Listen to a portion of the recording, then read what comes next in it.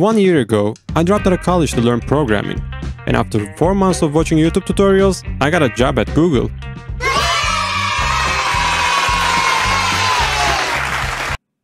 This is what you want to hear, right? Yeah, and I want to be happy. But even though I'm not in Google, I've come a long way in 1 year. Let's start from the beginning, shall we? So I began my journey with this course called Free Code Camp. I started from the basics of HTML and managed to make some really cool stuff. Even though they were already amazing, I felt like something was missing. That's when I learned about CSS, so I made them even more cooler. After finishing the course, they gave me a certificate for being a goddamn genius. It was time to start the programming stuff with JavaScript, but I felt like Free Code Camp had too much hand-holding, you know?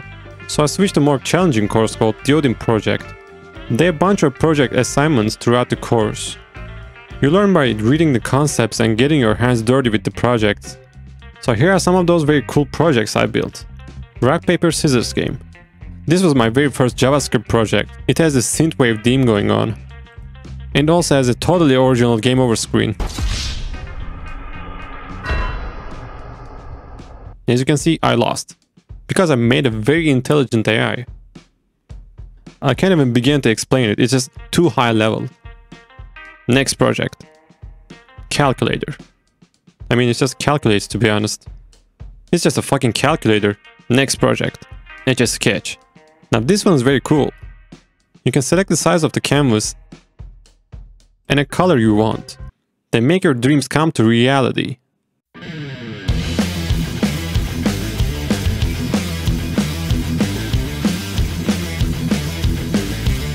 You even have the option to select rainbow colors.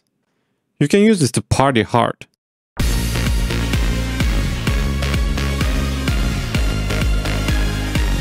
Next project. Steam. No, not Steam. It's Steam with a C. It's just for the meme game. Steam is an e-commerce website for games. You can add your favorite games to your cart and you're good to go. And did you know that this website had a shopping cart before Epic Games Launcher did? I call this an epic win. Next project. Library.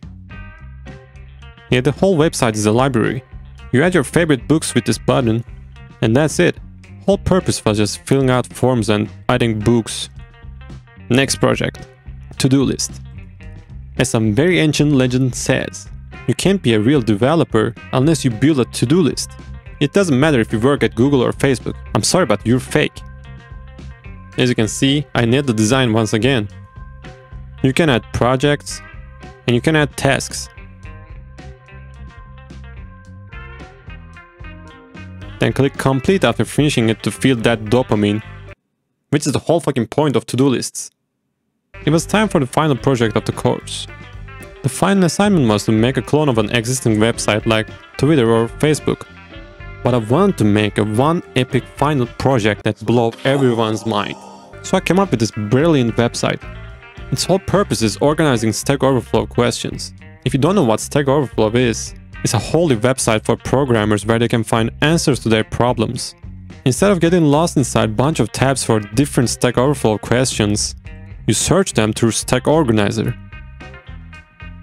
and save them inside a project.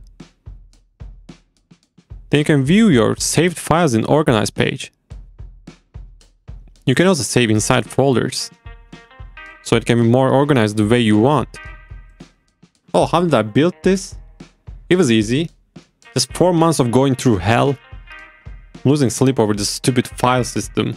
My ass merged with the chair at some point. They had to remove it with surgery. I think I still have some stitches left here. But hey, it was worth it.